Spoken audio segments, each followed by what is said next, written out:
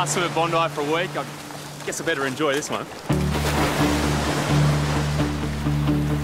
Chris is flying to Fiji with his father Graham, a vet of 42 years' experience. We've got a massive veterinary care package that we're taking to Fiji today. Where is he? Is he still down at the beach? Why we're going there is that Dad was in Fiji a month ago and discovered there's only one vet for the whole of Fiji. They've got a lot of animals, and a lot of animals go without care for that fact. It was important we made this trip before, but now, after this massive tropical cyclone has ripped through the Fiji Islands, it's even more critical. Our timing couldn't be better. We're taking over all the equipment they don't already have, which is a lot, and hopefully make a difference over there. Thought you'd have it done by now. More or less finished here.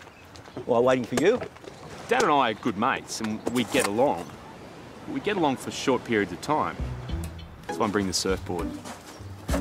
Having a dad that's a vet, when you're a vet yourself, it's just this constant nagging voice, questioning. Is that how you do it? It's not how we did it in our day. Keys?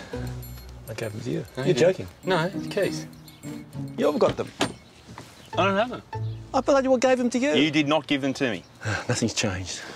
What you swearing to, huh? I've never worked for Chris as long as this, so it's going to be really interesting to see how we get on together. Found them. 1 week, huh?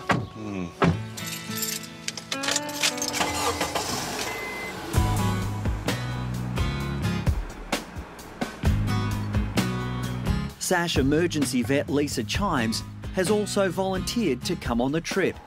But the Brown boys are not sure how she'll cope. Where does Lisa think she's going to Shangri-La Resort? What are those? These shorts? You're not wearing... Is that for real? What is it with the shorts? You cannot wear those on the plane. I'm not sure what's going to be bigger, the veterinary care package or Lisa's luggage. The vet team have arrived at Nadi, Fiji's third largest population centre. Couldn't help noticing your shorts. Are you serious? Did you set this up? A bit too flowery for Fiji, eh? But anyway, on this occasion, I'll let you. Thank you. Good luck. What? Thank you.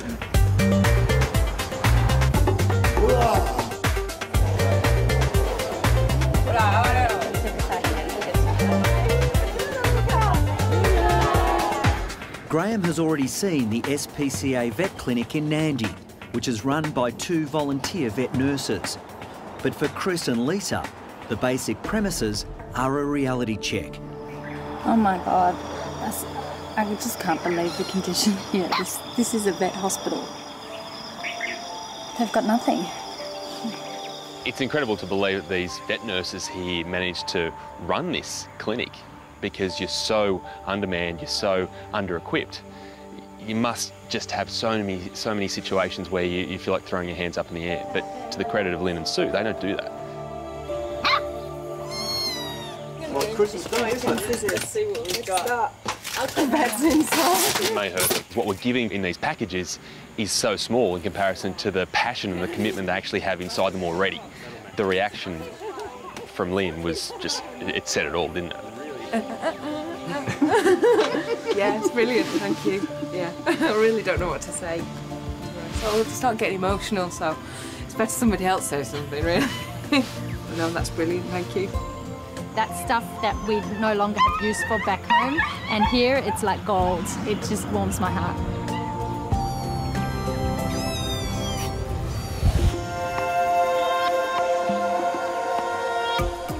We're heading out to a local village. We've been asked by the head man to come out and take a look at all their animals. We don't know what to expect, what we're going to have to treat, but we're going to do our best. Never seen anything like it. We've got an outdoor vet clinic under a mango tree. So we'll see what we can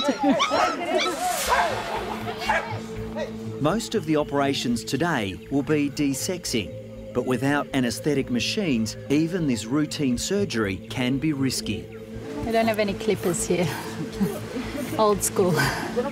Blackie is Chris's first patient.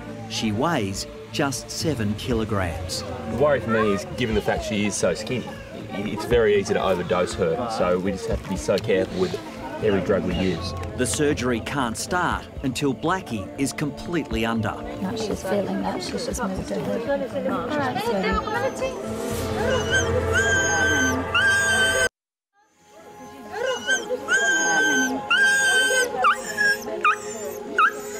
I don't want her to feel any pain. I don't want her to wake up in the middle of Chris doing this, so it does really get my heart rate up and make me very anxious.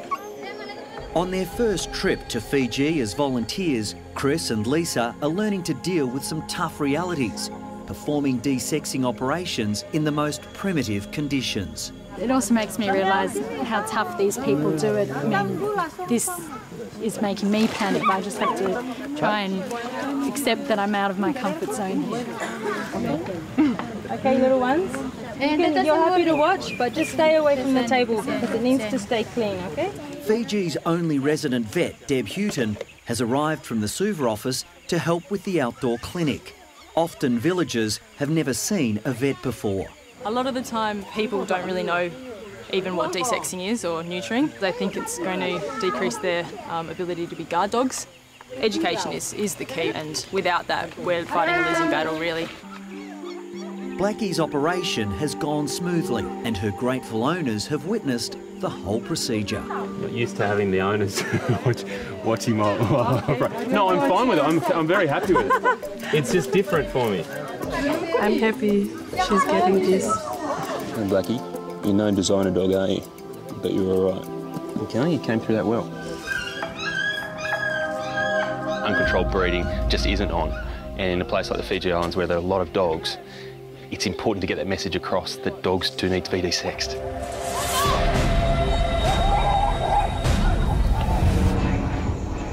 With so little vet care available in Fiji, the Australian team are in demand. An SOS call has come from Taveuni, one of the remote northern islands savaged by a terrifying cyclone only a few days before.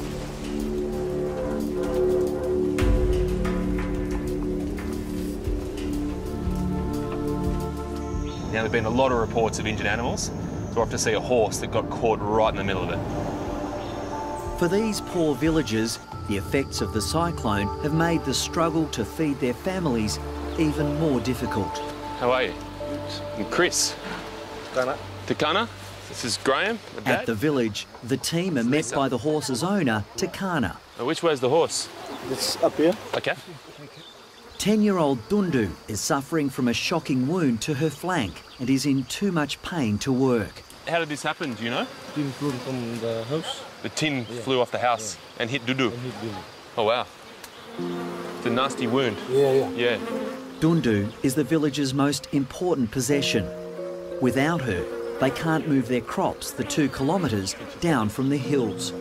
So, to clean this wound, we need to get Dundu to an area where we have a bit of space and it's nice and level. Where Dundu has that cut is a very sensitive area. So not only does it stop Dundu from working, it's also at great risk of getting infected. And either one of those situations would be devastating for this village.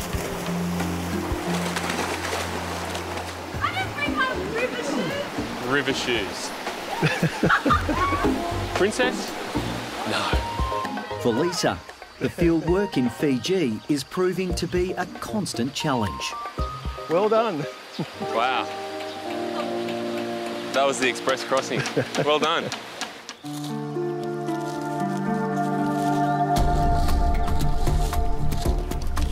This job is going to be extremely difficult for the simple fact Dundu isn't used to vets. This whole situation is so foreign to her. She's not going to trust me, she's not going to know what I'm doing there.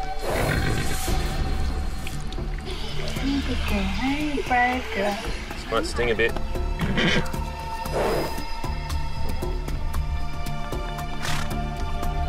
The scissors won't penetrate into that. Use scissors in the kit. Open the kit up. Yeah, but I'm still telling you, the point of the scissors won't get in there. It's tough, yeah. The Browns. We both have a different approach to what we're doing, and possibly we're both too stubborn to change. The biggest challenge here is getting that local anaesthetic in. because we can't put that surgical needle through her skin and have her feel it. If that happens, she'll run away.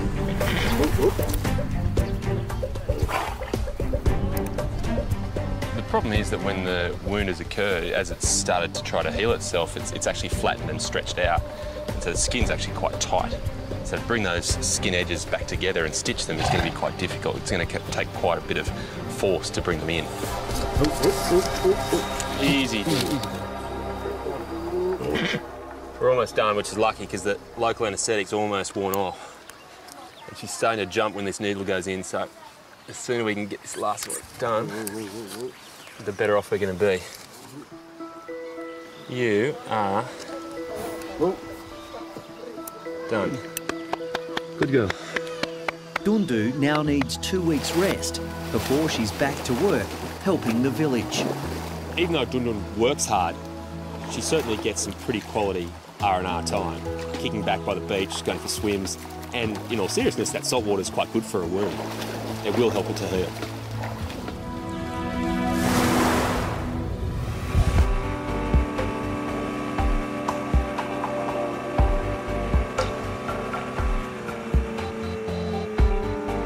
All right, folks, welcome to Matangi. Thank you, Nigel. News of the vet team is spreading quickly. A call for help has come from the owners of a resort on Matangi Island, a 40-minute boat trip from Taveuni. It's all right, this, isn't it? That's after the cyclone. Imagine before the cyclone, it was amazing. As you know, there's 330 islands in Fiji, and there's usually just one vet in the country. So the chance of getting 3 is a miracle for us. We're really glad you guys are here.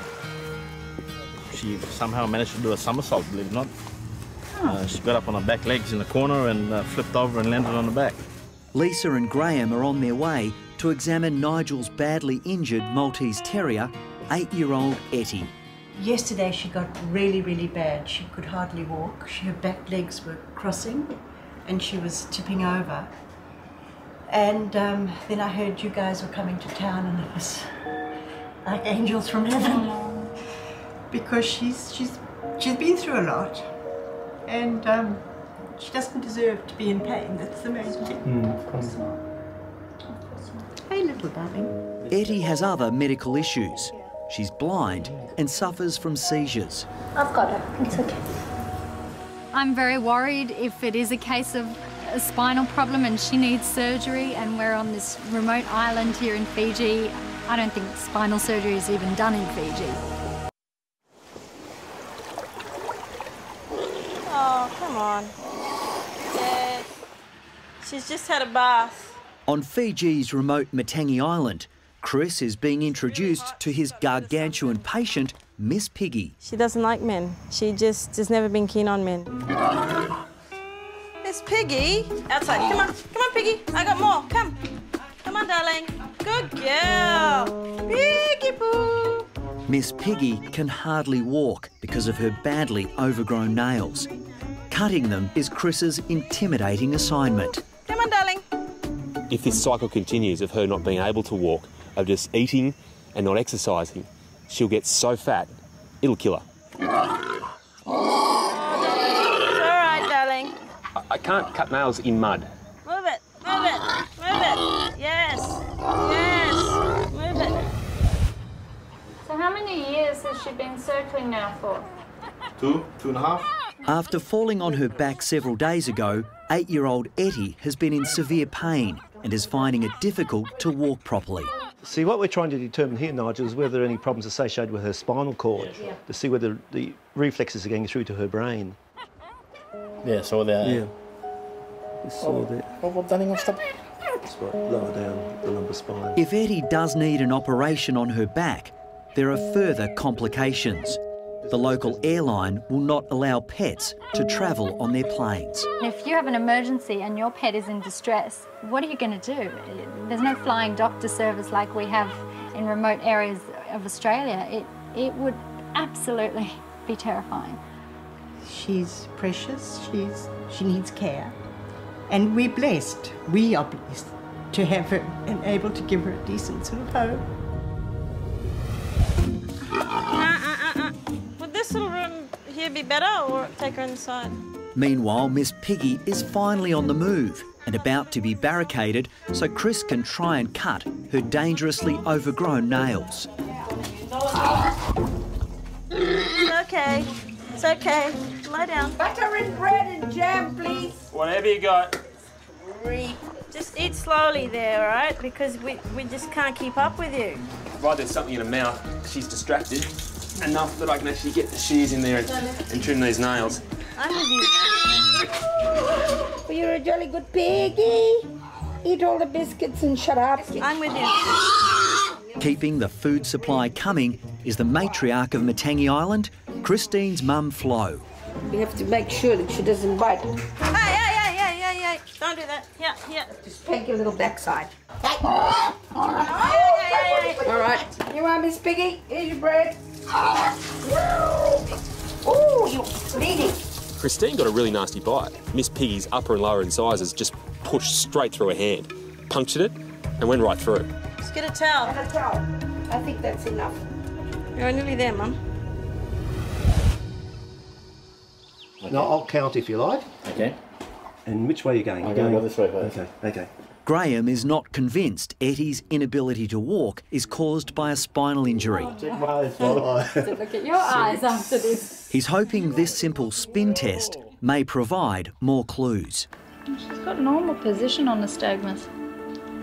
I'm going to say something that's going to be different to what you're expecting to hear in terms of what's wrong with her. Sure. Okay? So what we actually think is going on is that she's got a problem with her brain. It's like a meningitis. So it's called GME, and basically they get inflammation in their brain. GME can be life-threatening, so there are cases where we give them medication and they don't respond. Best case scenario is that we put Etty on cortisone and she responds. Hopefully she'll stop circling, she'll be able to walk normally, she won't fall over. She may never be a normal dog, but we want to get her to a point where she has a good quality of life. Thank you. Thank you very much. Okay, Yeah, thank you for coming. Thank you. Okay, you respond to your medication now, and that's an order. Doctor's orders. Okay? Yes. She says yes. Absolutely. I'm not going to lose now, Piggy. I'm not going to lose. That was close. I nearly lost then. You're right. Okay, good point. Maybe Piggy. a draw would be Piggy. a good outcome. Chris has survived his torrid nail-cutting session with Miss Piggy. Done. Yay! How did I get talked into doing that? This is a tropical island with white sandy beaches, palm trees. You go on holidays here, you don't go to hell. And hell was what we just went to. We had fun, didn't we? Kind of cute. See you later. How was your pig? Did you paint its I want nails? to talk about it. But I brought nail polish. Treat the smallest animal. Leave me to carry all the heavy gear again. Yeah, well, you treat the smallest animal on the island, and you keep us waiting for you. Boys, now it's enough. Let's have a nice relaxing time, right? Hugs?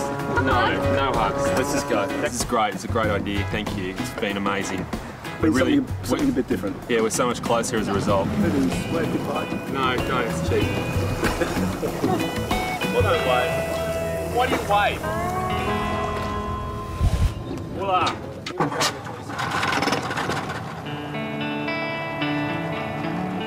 It's the vet team's last day in Fiji, and it's going to be a change of pace and scenery.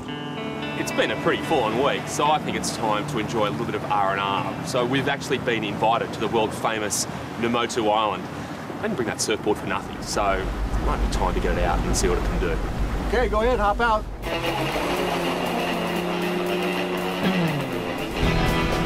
They're great waves. 6-foot sets. They even make me look half decent. That's how good they are.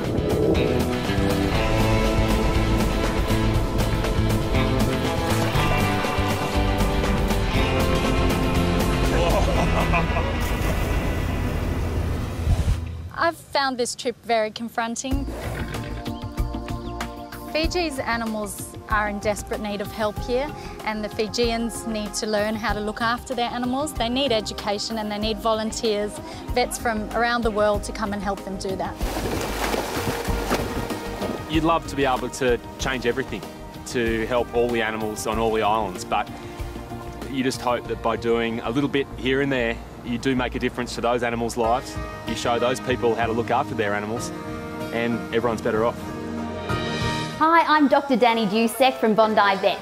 If you love our show and want to see more, plus some amazing content about pets and how to care for them, hit the subscribe button. Click that little notification bell and we'll see you on our next video.